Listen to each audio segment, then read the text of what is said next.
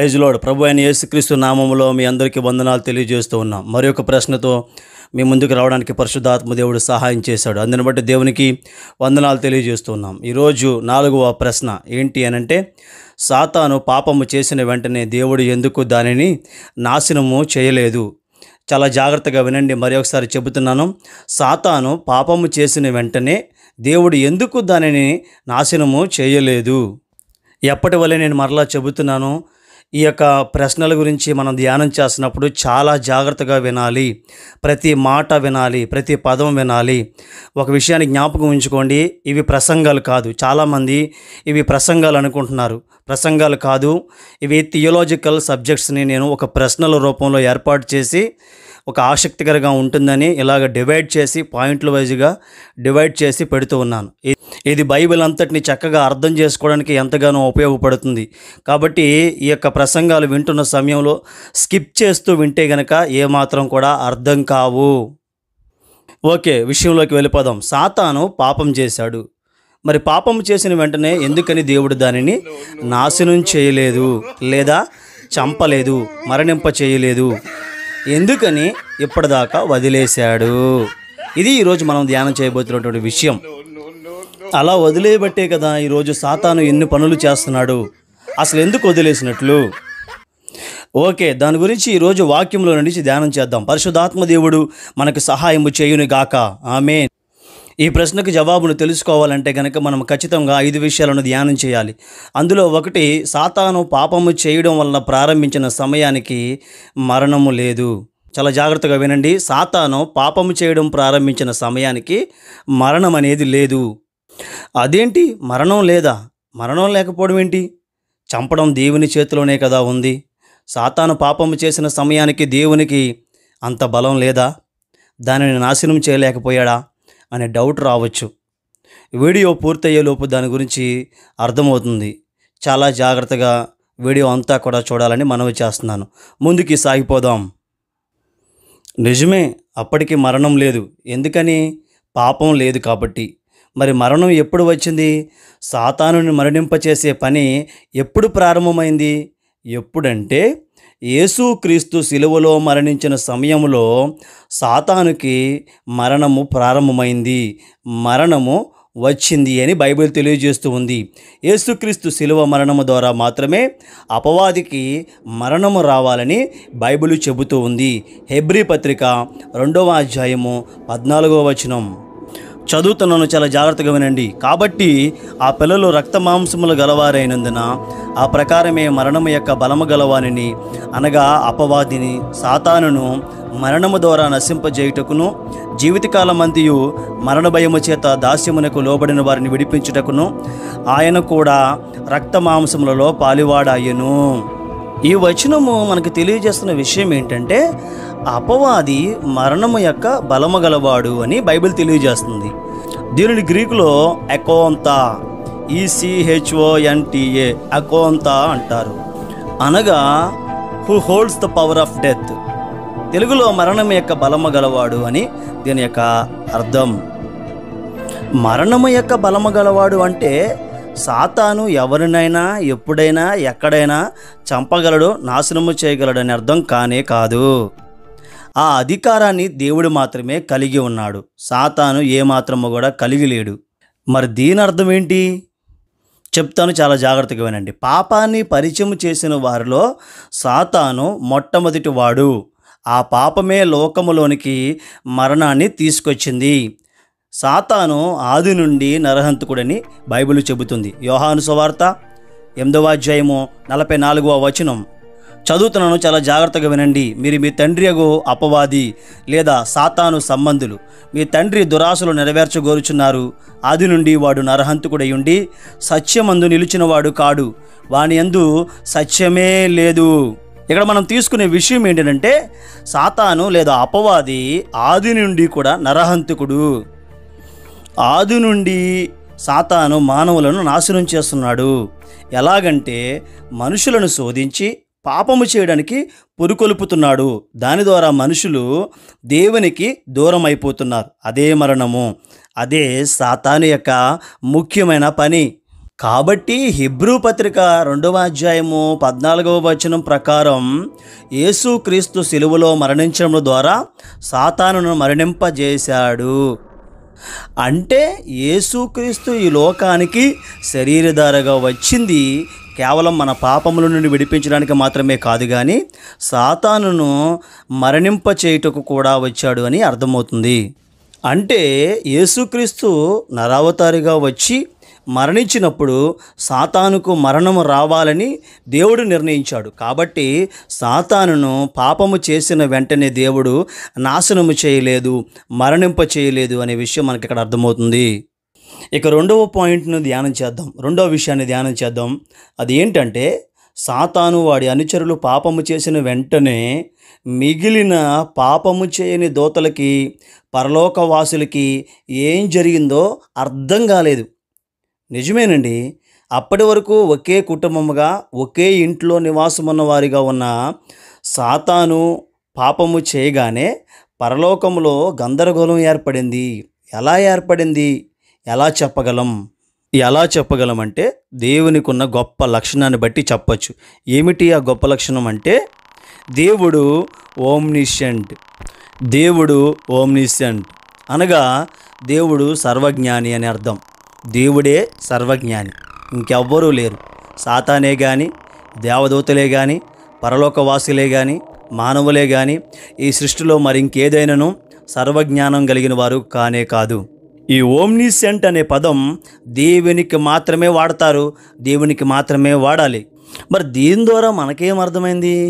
ఇప్పటి వరకు లేని పాపం, మరణము సడన్గా పరలోకంలో ప్రవేశించేసరికి దేవుడు తప్ప అందరూ గందరగోళానికి, అయోమయానికి గురి కావాల్సిందే.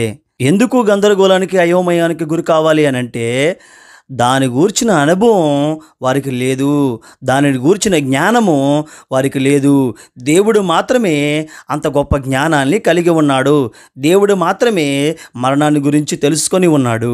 మిగిలిన ఎవరికి తెలియదు కాబట్టి అయోమయానికి గురయ్యారు. ఈ విషయం మీకు అర్థం అవ్వడానికి ఒక చక్కని ఉదాహరణ చెప్తాను, చాలా జాగ్రత్తగా వినండి.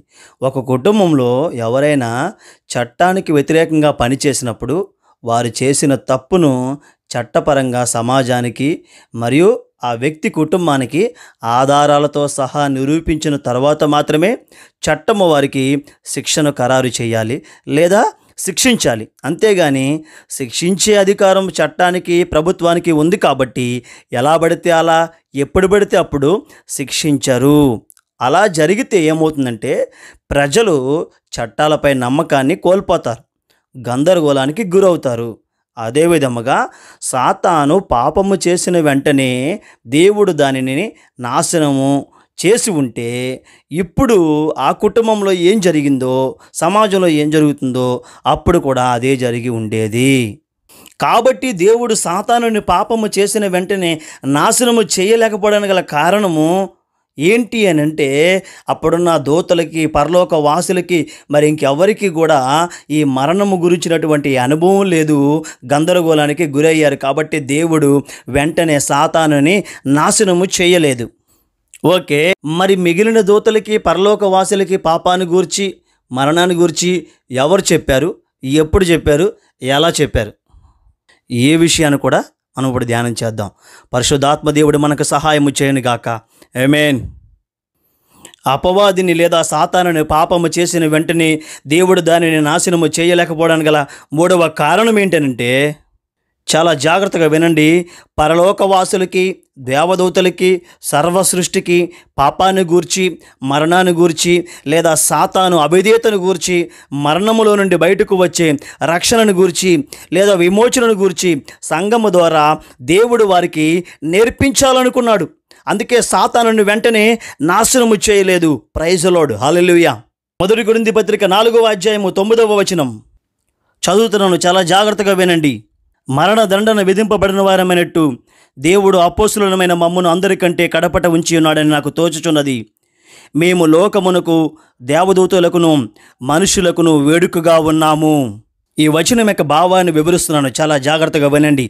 మేము అంటే పౌలు గారు ఇక్కడ మాట్లాడుతూ ఉన్నారు. సంఘము, మేము లోకమునకును దేవదూతలకును మనుషులకును అనగా మరణములో ఉన్నవారికి, ఈ లోకములో ఉన్నవారికి, రక్షణ లేని వారికి వేడుకగా ఉన్నాము అని పౌలు చెబుతున్నాడు.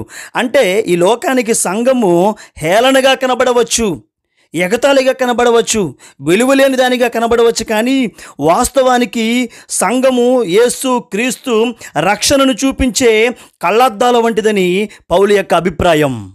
కళ్ళద్దాలు అనే పదం ఎందుకు ఇక్కడ నేను వాడానంటే, ఈ వచనము ఇంగ్లీష్ బైబిల్లో చాలా చక్కగా అర్థవంతంగా వివరించబడింది.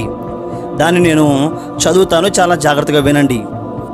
The church స్పెటికల్ to the whole universe అనగా సర్వ సృష్టికి, ద హోల్ యూనివర్స్ అనగా సర్వ సృష్టికి సంఘము ఎలా ఉంది అని ఇక్కడ పౌలు మాట్లాడుతూ ఉన్నాడంటే, ఒక స్పెటికల్గా ఉందంట, కళ్ళద్దాలుగా ఉందంట. మళ్ళా ఇంకేం మాట్లాడుతున్నాడంటే, to the angels, దేవదూతలకి, పరలోకవాసులకి, as well as to the men. The church స్పెటికల్ to the whole universe, to the angels and as well as to men. అంటే ఈ వచనం యొక్క భావం ఏంటంటే, యేసు క్రీస్తు యొక్క రక్షణను చూడాలంటే సంఘము ద్వారా మాత్రమే చూడగలరు అని ఇక్కడ పౌలు మాట్లాడుతూ ఉన్నాడు. సంఘము అంటే చాలామంది బిల్డింగ్ అనుకుంటూ ఉన్నారు, సంఘం అంటే చాలామంది ఇంకేదో అనుకుంటూ ఉన్నారు. సంఘం అనగా ఎక్లేషియా అనగా దేవుడు తన స్వరక్తం ఇచ్చి కొనుక్కొని మరణము నుండి, లోకములో నుండి బయటకు పిలుచుకున్న వారినే సంఘము అంటారు. క్రీస్తుని చూపించే కళ్ళద్దాలు ఆ సంఘమే. ఇందులోనే మరి ఒక పదం వాడబడింది, అదేంటంటే display to the whole universe, to angels as well as to men. మరొకసారి చెప్తున్నాను చూడండి, display to the whole universe, to the angels as well as to men. Display అని ఇక్కడ వాడబడింది. ప్రభువు మరణము ద్వారా మరణాన్ని జయించి ఇచ్చిన ఈ రక్షణ వర్తమానాన్ని చూస్తూ వింటున్నాం కదా మనము. ప్రభువు మరణము ద్వారా మరణాన్ని లేదా సాతాన్ని జయించి ఇచ్చిన ఈ రక్షణ వర్తమానాన్ని మనము ఫోన్లో చూస్తూ వింటున్నాం. అదేనండి, ఫోన్లో చూస్తున్నాం కదా ఇప్పుడు మనము. ఆ డిస్ప్లే ఉంది కదా, ఆ డిస్ప్లేలో నుంచే కదా ఈ వాక్యాన్ని వింటూ ఉన్నారు. ఆ డిస్ప్లే లేకపోతే ఈ వాక్యాన్ని మీరు చూడలేరు. అలాగే దేవుని రక్షణ కార్యాన్ని ఈ లోకము చూడాలంటే సంఘానికి రావాలి, సంఘంలోనికి రావాలి, సంఘము సరిగ్గా పనిచేయాలి, క్రీస్తుని చూపించే డిస్ప్లేగా ఉండాలి. We are the display of God. The church అనగా నువ్వు నేను display of the salvation. We are the display of the cross. We are the display of the love of God. If the world want to see the Jesus, you are the display. ఈ లోకము యేసు ప్రభువుని చూడాలంటే అది నీవు ఒక డిస్ప్లేగా ఉన్నామని ఇక్కడ పౌలు మాట్లాడుతూ ఉన్నాడు. నాకు సమయం ఎక్కువైపోతుంది కాబట్టి నేను చాలా స్పీడ్గా మాట్లాడుతూ ఉన్నాను. దయచేసి చాలా జాగ్రత్తగా వినాలని మనవి చేస్తూ ఉన్నాను. మరి యొక్క వాక్య భాగాన్ని ధ్యానం చేద్దాం. 1 పేతురు పత్రిక 1వ అధ్యాయము 12వ వచనం. 1 పేతురు పత్రిక 1వ అధ్యాయము 12వ వచనం చదువుతున్నాను, వినండి. పరలోకము నుండి పంపబడిన పరిశుద్ధాత్మ వలన మీకు సువార్త ప్రకటించిన వారి ద్వారా మీకిప్పుడు తెలుపబడిన ఈ సంగతుల విషయమై తమ కొరకు కాదు గాని మీ కొరకే తాము పరిచర్య చేసిన సంగతి వారికి బయలుపరచబడిను. దేవదూతలు ఈ కార్యములను తొంగి చూడగోరుచున్నారు. మరి ఒకసారి చెబుతున్నాను, దేవదూతలు ఈ కార్యములను తొంగి చూడగోరుచున్నారు. ఈ వచనం యొక్క భావం ఏంటనంటే, పరిశుద్ధాత్మ ద్వారా పంపబడిన సంఘము లేదా దైవ సేవకుల ద్వారా ప్రకటించబడిన సువార్త రక్షణ కార్యాన్ని పరలోకము నుండి దేవదూతలు తొంగి చూసి నేర్చుకుంటున్నారంట. సంఘంలో ఏం జరుగుతుందో దేవదూతలు తొంగి చూసి నేర్చుకుంటున్నారని బైబిల్ తెలియజేస్తుంది. ఏమి తొంగి చూస్తున్నారు వాళ్ళంటే, సువార్త ప్రకటించబడినప్పుడు జరుగుతున్న రక్షణ కార్యాన్ని చూస్తూ ఉన్నారు. అందులో ఏముందేనంటే, సాతాను క్రియలను లయపరిచే సువార్త ఉంది, మరణములో నుంచి విడిపించే సువార్త ఉంది, పాపాన్ని గూర్చినటువంటి సువార్త ఉంది.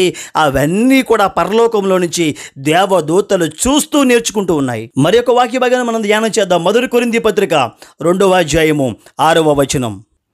1 కొరింథీ పత్రిక 2వ అధ్యాయం 6వ వచనం చదువుతున్నాను, వినండి. పరిపూర్ణులైన వారి మధ్య జ్ఞానమును బోధించుచున్నాను.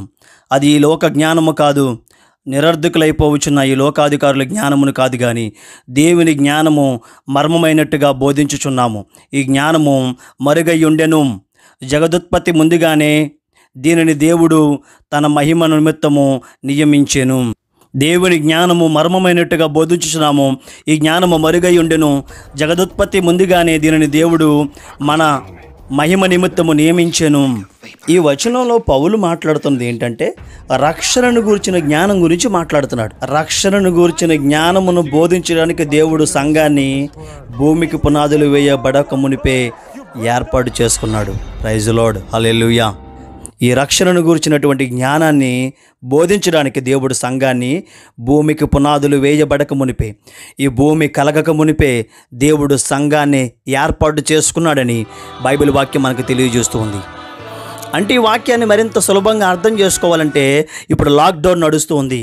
ఈ లాక్డౌన్లోని ఆన్లైన్లో క్లాసెస్ జరుగుతున్నాయి చాలా చోట్ల.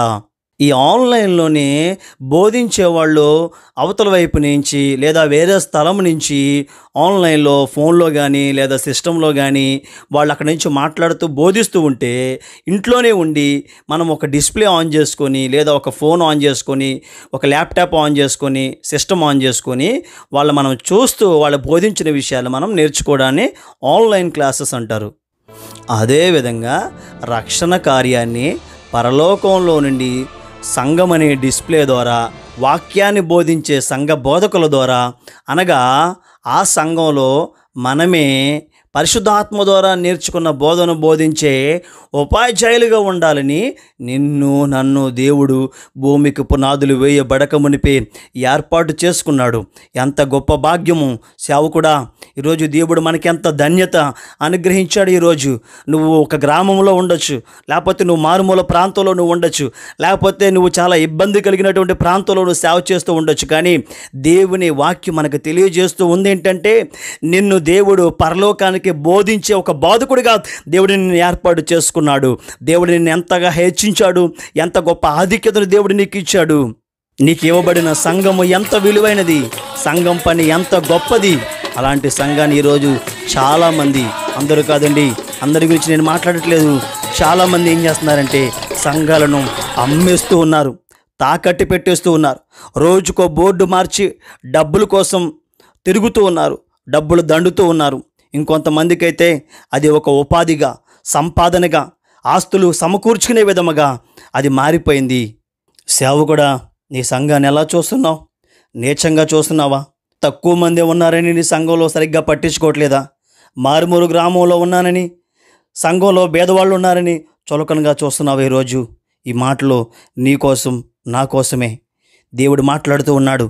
అది ఇద్దరున్నవండి, ముగ్గురైనా, నలుగురైనా సరే, 10 మంది అయినా సరే, అది సంఘమే.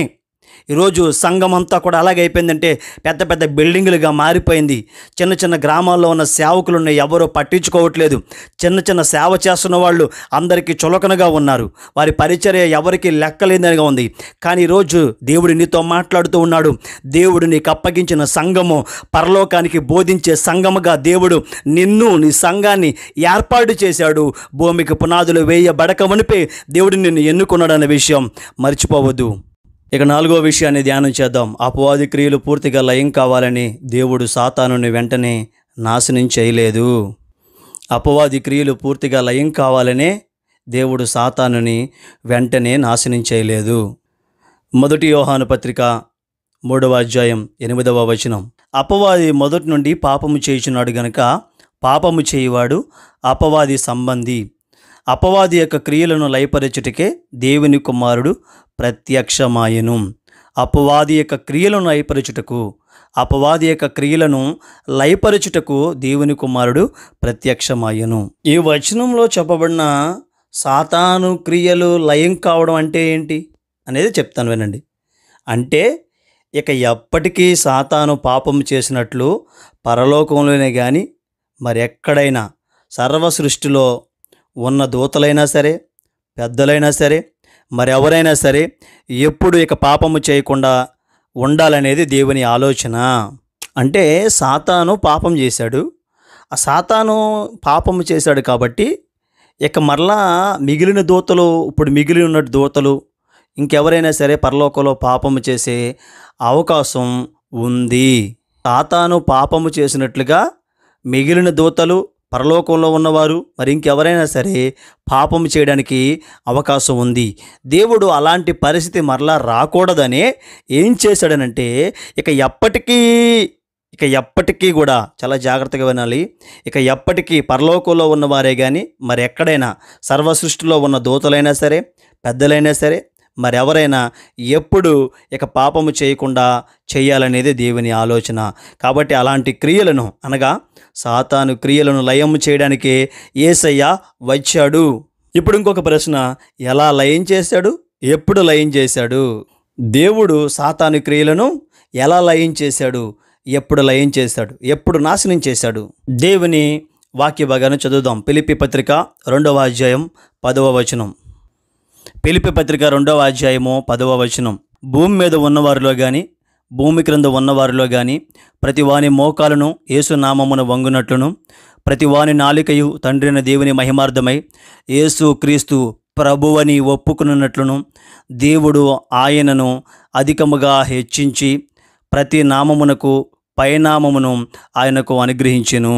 ఈ వచనంలో పౌలు గారు యేసుక్రీస్తు మానవ స్వరూపమును ధరించి ఈ భూమి మీదకి రావడానికి గల కొన్ని కారణాలలో ఒక కారణాన్ని తెలుపుతున్నాడు.